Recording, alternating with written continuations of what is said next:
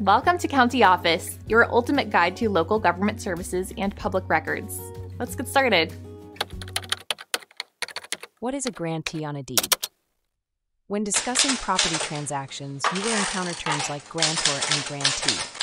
These terms are essential for understanding deeds. A deed is a legal document that transfers property ownership from one party to another. The party transferring the property is known as the grantor.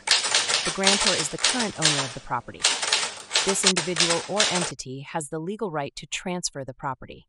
The party receiving the property is called the grantee. The grantee is the recipient of the property rights being transferred. The grantee can be an individual, a group, or an organization. In a deed, the grantor conveys their interest in the property to the grantee. This transfer can be for various reasons, such as a sale, gift, or inheritance. The deed must be signed by the grantor to be valid.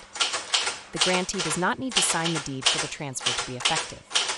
However, recording the deed with the local county office is crucial. This recording provides public notice of the property transfer. The recording process helps protect the grantee's interest in the property. It also ensures that the deed is part of the public record. This step is essential for establishing clear title to the property.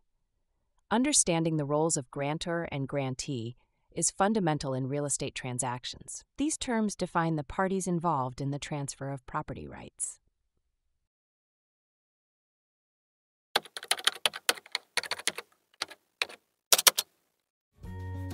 To learn more, check out these links, which you can click in the description below. And feel free to comment your questions. We're here to help. Thanks for tuning in to our video. Please like and subscribe and leave a comment below. See you in the next video.